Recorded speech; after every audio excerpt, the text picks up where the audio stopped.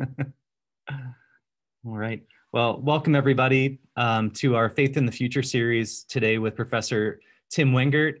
Professor Wengert was my professor at the then Lutheran Theological Seminary in Philadelphia when I did my internship year, and taught me almost everything I know about Lutheran theology. And he's also teaching Lindsay now too at Princeton Theological Seminary. So that's pretty cool. We can compare notes and ask each other, why do you ask that question? I still use that, Professor Wengert, so thank you. Professor Wengert is a prolific and prominent Lutheran theologian. He's written or edited over 20 books and written more than, I'm sure well more than 100 articles at this point, Professor Wengert, and has helped to shape the theological discourse of the Lutheran Church here in America, in the ELCA, and around the world, and has edited in the time that I know of, our Book of Concord, some of our most foundational texts, written some wonderful books, the favorite of which for me is Luther's Catechisms. I go back to that book constantly. So Professor Wengert, we're grateful for all the contributions you've made to the Academy, to our Lutheran theological understanding in this time, and to the shaping of many, many pastors who have gone out to be in ministry and serve faithfully, and I include myself in that, and Lindsay soon to be. So thank you for being with us today. You're very welcome. So I was actually thinking I would talk about a half an hour, and I noticed I had 45 minutes, and now we've basically burned through the time that I didn't know what I was going to say. So I should be able to do this quickly enough. First of all, I have ties to Upper Dublin. I've been to your congregation before and taught and even preached.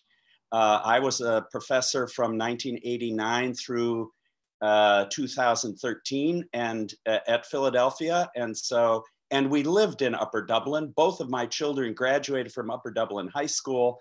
So you folks have a really special place in my heart. And you may have noticed, I don't know, that I have a sling. It's not an ammo belt, it's rotator cuff surgery. So I want you to be really respectful and feel sorry for me, so you don't ask any real hard questions at the end. Also, just a word about the background. Sometimes people put in backgrounds that aren't real. This one is real. My wife and I, 2 years ago, when we moved up here to Long Valley, New Jersey, what we call the New Jersey Alps. We bought a house that was built partly in 1776, and the part I'm in was built around 1810. So you see behind me a really typical Federalist fireplace. We have 7 fireplaces in this house, only one of which works, by the way. But at any rate, so greetings from the New Jersey Alps, about 25 miles east of the Delaware Water Gap, which is where Ingrid and I now live. My late wife, by the way, was a librarian at Abington Free Library for years, and they've dedicated a room to her. So if you're ever in there, go away wandering to the back and you'll see her name, Barbara Wengert. So we're going to talk about what it is to be Lutheran, and I thought I'd start with a little show and tell. And the first thing I want to show you, I'm going to be talking a lot about the Augsburg Confession, and I collect rare books. Here is a copy of the Augsburg Confession from 1556, and you can see about how big it is. It was only a part of another book, and they ripped it apart, and so at any rate, but there you get an idea of the size of the Augsburg Confession. I'll be talking about that more. And Pastor Anderson already mentioned the Book of Concord.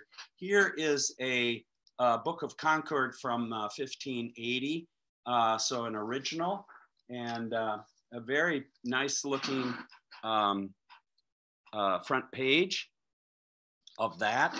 So that's another book in my collection. The collection, by the way, is headed, in my will, is headed for Emory University and the Pitt Theology Library there. It's the largest collection of Reformation printings in the United States. So at any rate, the way the Book of Concord looks for Americans is like this.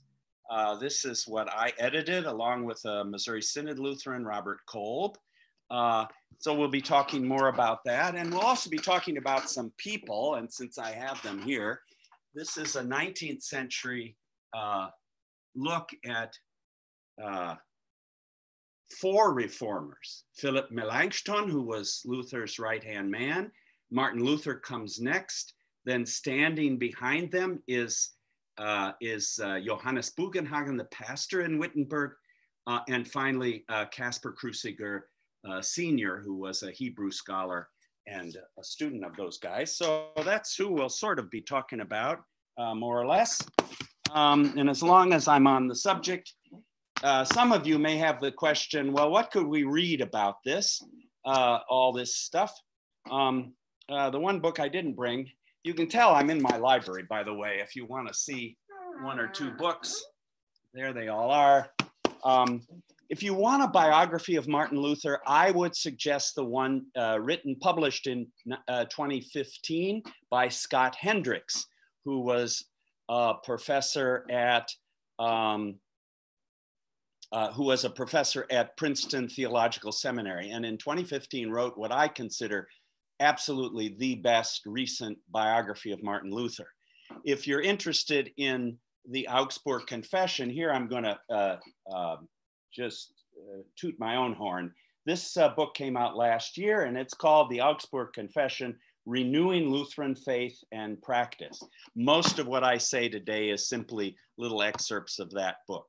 But if you want an easier book or a thinner book on the Book of Concord, my student, Martin Lorman, has written Book of Harmony, where he goes through the Lutheran confessions as well. It's you can tell the difference. You see the professor is down below, and now my student, Professor Martin Lorman, who's at Wartburg Seminary, he's far more succinct than I am.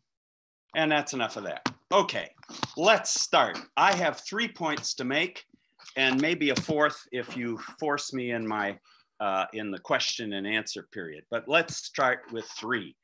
The first, it's as if Lutheranism is a kind of 3-legged stool. It has 3 parts to it. Now, Lutheranism is simply one witness to the Christian gospel. There are others out there, and they also bring certain gifts and strengths.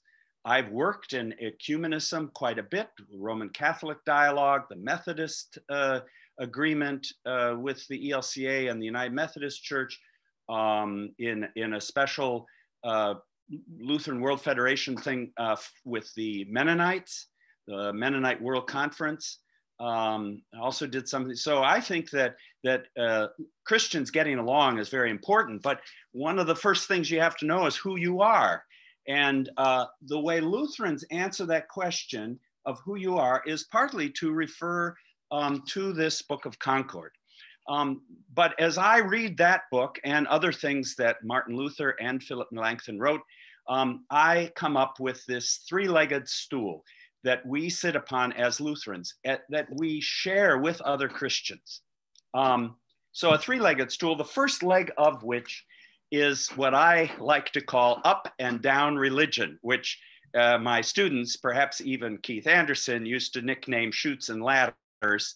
In any case, when you came into this chat room, you came in with 2 religions, not 1.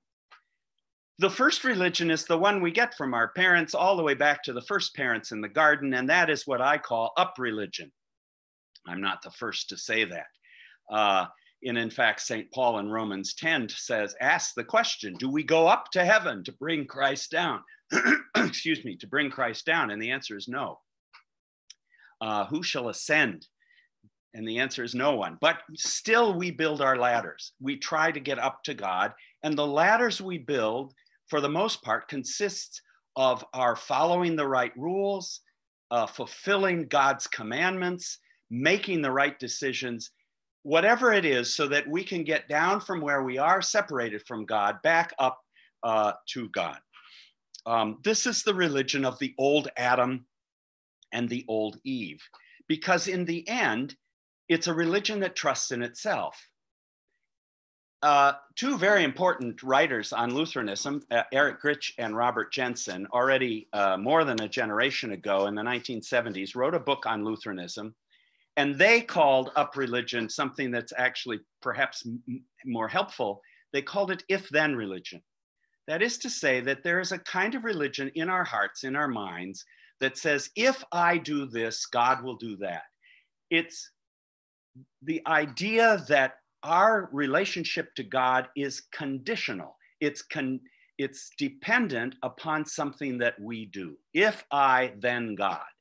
And the problem in part of that religion, up religion or if-then religion, is precisely the I.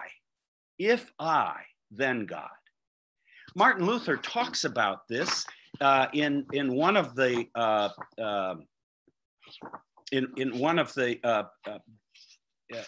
documents included within the Book of Concord, the so-called large catechism. Some of you know the small catechism.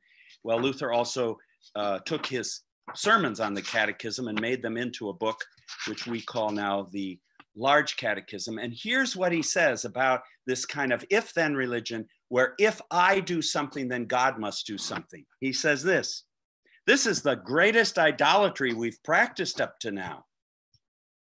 Somehow I just lost my screen. There we go. And it's still rampant in the world. It involves only that conscience that seeks help, comfort, and salvation in its own works and presumes to wrest heaven from God. It keeps track of how often it's made endowments, fasted, celebrated Mass, etc. We'd have a different list, but still there's certain things that if you do these things, then God will be good to you. It relies on such things and boasts of them, unwilling to receive anything as a gift from God. And there already we hear an echo of the other religion that I'll talk about in a moment. But desiring to earn everything by itself, or to merit everything by works, just as if God were in our service or debt and we were God's liege lords. And that's the if-then. If I, then God has to snap to attention, salute, and say, yes, sir, Tim, now's the time. You really ought to do, I'll do whatever you say. No, that's this conditional. Now, the trouble with up religion is that it has two results. It results either in pride. Look at all the things I've done, and you've probably run into Christians like this, you know, if you'd only commit your life to Jesus, then everything would be better. Or when my late wife, Barbara, was dying of cancer, if you only prayed a little harder, Barbara, then in fact, you'll get better. If I do this, then God will do that. Pride is the one, but despair is the other result. That is to say, suddenly you say, but I can't do it. I know God's law, all 10 commandments of it, and I can't fulfill them. Those two things are the products, if you will, of up religion. But now let's get to the good news, which is down religion. God comes down to us. We do not go up to God. That is to say, it's unconditional. It's not if then, but, as Gritch and Jensen write, because, therefore. Because God loves us, therefore God sends the only Son. Because the only Son, Jesus, was lifted up, as the text said today in the Gospel of John, was crucified, therefore we have hope. Therefore we are saved. Therefore all are drawn to this crucified one. It's because, therefore, unconditional. There are no kind of asterisks, but of course you have to. When talking about this, Lutherans in particular, and of course we claim, and I think it's true, that this really is the heart and soul of the Bible itself, God's grace, God coming down to us. Lutherans really use three phrases to summarize this. Just a note about down religion, it's actually in the Nicene Creed, which is my favorite. I had threatened for years that when I retired, I would go around to all the Lutheran churches, break in and highlight these words in the Nicene Creed. Who for us and for our salvation came down. That's what even the Nicene Creed says. You see, this is not just Lutherans saying this. This is all Christians in one way or another, but Lutherans say it in the key of G. I mean, they just say it out all the time. And that's what really is our gift to the Lutheran, to the Christian church. The first phrase is sola gratia, which means by grace alone. By grace alone. God's grace, by the way, is not a power as in Star Wars, may the force be with you. A lot of people think of grace that way. No, grace is God's mercy, God's favor toward us. Did you know that in the Psalms, one of their favorite words for God is emet, which means faithfulness, and chesed, which means loving kindness, or in the old translations, mercy. That's who God is. God comes down to us as one who is faithful and merciful. And therefore we say we're saved by grace alone. And if you ask, how far does God come down to us? The answer is all the way into the flesh. The word became flesh and dwelt among us, all the way to the cross, Philippians chapter 2, humbled himself and became obedient unto death, even death on the cross, Paul writes there. That's how far God comes down. Sola gratia. It's not our doing. We don't earn it. It's a gift, completely a gift, an unconditional gift, no strings attached. The second phrase is sola fide. That is, we're saved by faith alone, or better, per fidem, so through faith alone. Now, here's where Americans often make a mistake, and probably some of your good friends who are members of other congregations in the area. Of course, I lived there. I could tell you their names and addresses, but I won't. In any case, they tend to think of faith as a work, as something you do. You know, God has done all this for you. Now you've got to do something for God. The trouble is that always flips back into if-then religion. If I only believe, if I only do this, if I commit my life to God, if I make a decision for Jesus, then God will be good to me. Nope. And the problem there is understanding what faith is. Faith is not a decision. Faith, rather, and this I get from my favorite teacher, whose book, Where God Meets Man, is still one of the best summaries of Lutheran theology there is, Gerhard Forde, one of my teachers at Luther Seminary in the 1970s. Gerhard wrote in that book, and this broke it open for me for the first time ever, really. Faith is not a work. Faith is falling in love. Falling in love. It's something we do for God. I'm sorry, it's not something we do for God. Holy smoke, you can tell. I've been on painkillers for a while. My land, that was the devil. Okay, faith is falling in love. Falling, not something we do. You don't decide to love, you fall in love. You know, I was widowed for 3 years, and I ran into a former student of mine, Ingrid, and we were at a synod assembly. By the way, those of you who might be widowed or single, and are you looking for somebody, synod assemblies, I recommend them highly. At any rate, we were at the assembly, and Ingrid knew who I was and everything, and we had drinks, and she decided she'd flirt with me a little bit. Of course, I didn't think about it much at all, and I thought, well, isn't she being nice? You know, she touched my hand. Wasn't that nice? This old professor of hers. Any rate, and so I went home, and in those days you didn't have email everywhere, and so I thought I opened my email on Monday. This was a Saturday that I went home from the Synod Assembly in New Jersey, and I opened my email on Monday, and there was a little note from her inviting me to my hometown. It turns out she was a pastor in Teaneck, New Jersey, where I'd been born, but I hadn't lived there. That was just where Holy Name Hospital was. So there I was. And I thought, well, isn't that sweet? I wrote her back a nice little note and posted it on Tuesday, already kind of thinking, oh, this is interesting. And I said, you know, too bad I can't come, because she wanted to give me this tour of my hometown. And I said, no, I'm going up to Manhattan to visit my daughter who's living there now. on this Saturday, so I don't think it'll work.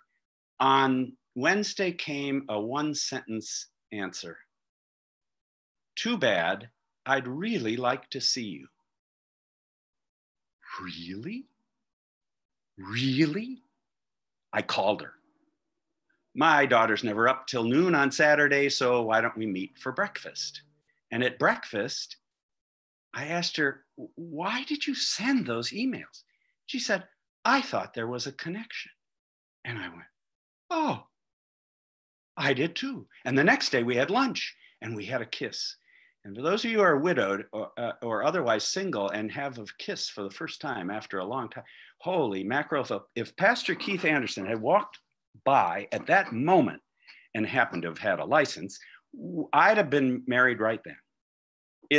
Faith is like that.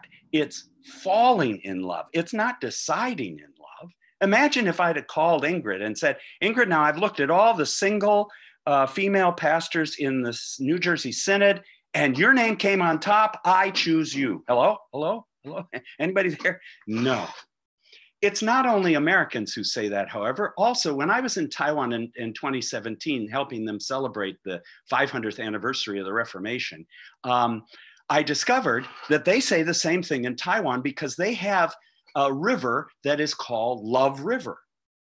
And when somebody goes head over heels, when a boy goes head over heels for a girl, they say, he's fallen in Love River. And that's exactly what faith is. Faith is falling in love. It's not deciding. It's not something we do. It's a relationship. And that connection means faith alone, means that it's not our works, but rather it's precisely hearing the love message of God and believing it, which brings me to my third part of this, sola gratia, sola fide. And usually what Lutherans have said, sola scriptura, but that's not actually right. It should say either sola Christus, Christ alone, or solum verbum, that is the word alone. If we just say scripture, we imagine that somehow we just have to carry our Bibles around with us and quote them a lot, and that'll make us Lutherans. No, it's the word being proclaimed, being eaten in the Lord's Supper, poured over people's heads in baptism. That living word is, in fact, that word alone is what gives us a relationship to God. And that brings me to the second stool in my three-legged stool. And that is something called the distinction between law and gospel. Now let's go and let me read to you first of all about up and down religion, and then we'll get right to law and gospel. In the Augsburg Confession, Article 2, concerning original sin, which you could probably translate concerning the mess we're in, concerning up religion. It's taught among us since the fall of Adam, all human beings born in a natural way are conceived and born in sin. That means to say everybody but Jesus. Doesn't have to do with in vitro fertilization. This means that from birth, they're full of lust, evil, lust, and inclination. All that is just standard. Everybody would have agreed with it, Roman Catholics, Lutherans, you name it. But then they add these words, and cannot by nature possess true fear of God and true faith in God. There it is. That is to say, we don't trust God, we trust ourselves. That's up religion. Article 4 then goes to down religion. In between, Article 3 talks about Christ alone, by the way, but we have to skip that because of time. It's taught that we cannot obtain forgiveness of sins and righteousness before God through our merit, work, or satisfactions, that is satisfying God's wrath, but that we receive. Do you hear the difference? Obtain, grab, receive as a gift. Forgiveness of sins, become righteous before God. And here come our words. Out of grace, for Christ's sake, through faith. When we believe Christ has suffered for us and that for his sake our sins are forgiven and righteousness and eternal life have been given to us. It's a gift. God comes down to us, not if then, but because therefore. But Article 5 then is the second leg of this stool, if you will. to obtain such faith. In other words, how do you become a believer? If it's not a work you do, if it's not a decision you make, answer, God, again, God's the subject of the verb, we aren't. God instituted the office of preaching, giving the gospel and sacraments. Through these, as through means, God gives the Holy Spirit who produces faith where and when the Holy Spirit wills in those who hear the gospel. The gospel teaches we have a gracious God, not through merit, but through Christ's merit, not through our merit, but through Christ's merit when we so believe. There's more on law and gospel, however, in Article 12 of the Augsburg Confession. Here, they're talking actually about repentance. And the way they talk about it helps us understand what law and gospel is and why it's so important as a way of understanding Scripture, of understanding how God's word works. Concerning repentance, it says those who have sinned after baptism obtain forgiveness of sins whenever they come to forgiveness, and that absolution should not be denied to them by the church. A New Jersey pastor, Frank Fry, who was the pastor of my wife Ingrid, used to say there's nothing absolute in the world but the absolution. There. When the pastor says you are forgiven in the confession and absolution, the Lutheran congregations ought to just burst into singing or something like that. Well, so there you have it. Now, properly speaking, true repentance is nothing else than, first, to have contrition and sorrow or terror about sins. And yet, at the same time, so second, to believe in the gospel and absolution that sin is forgiven and grace is obtained through Christ. Such faith, in turn, comforts the heart and puts it at peace. So when I talk about law and gospel, when the Lutherans do that, they're not talking simply about the law is God's commands. The gospel is God's promises. So that you could, take a scissors and two baskets and you could cut up the entire Bible into laws on the one side and commands and promises, gospel on the other, good news. No. What the Lutherans are interested in, what we should be interested in, or what we experience when we hear God's word is, in fact, well, they put it this way here, terror and comfort. It's not what the word is, law and gospel, commands and promises, but what it does to us. Now, there is a first use of the law called the civil use of the law that the Lutherans talk about, and that is the law out here in the world. The law in the world is there to keep order and to restrain evil. Best example of this is when I drive 80 miles an hour on Interstate 80. I think that's why they called it Interstate 80 here in New Jersey. Along, you suddenly see some blue and red flashing lights, and everybody gets religion, and we all slow down to 65. That's the law restraining evil and keeping order in this world. Okay, now the signs should help us with that too, but that shows that in this world, the law also is broken because of our sin and our selfishness. But the second use of the law, called the theological use of the law, is always paired with the gospel. The law shows us our sin. Paul in Romans chapter 3, verse 20, by the law comes knowledge of sin. And the gospel then reveals the Savior. So law reveals sin, gospel reveals Savior. But the problem with that kind of language is that it's fairly passive. It just sits there then, and we have to kind of come up and do something. So the reformers add other ways in which the law works and the gospel works. Here, we just heard in Article 12, the law terrifies and the gospel gives comfort. The law terrifies, the law of sin and of death. You can see this sometimes. My best example is always I think it was the 1989 World Series. My family was watching, and all of a sudden the earth moved in Oakland. And Al Michaels, who was the reporter just before the game started, gets back on somehow. CBS or NBC or whoever it was did really well with all their technology. And so there he is, just seconds, really, less than a minute after the earth had moved. That's terror. And that's what the law does to us. It terrifies us. It says, you're a sinner. Sinners are punished by God. Therefore, you're going to hell.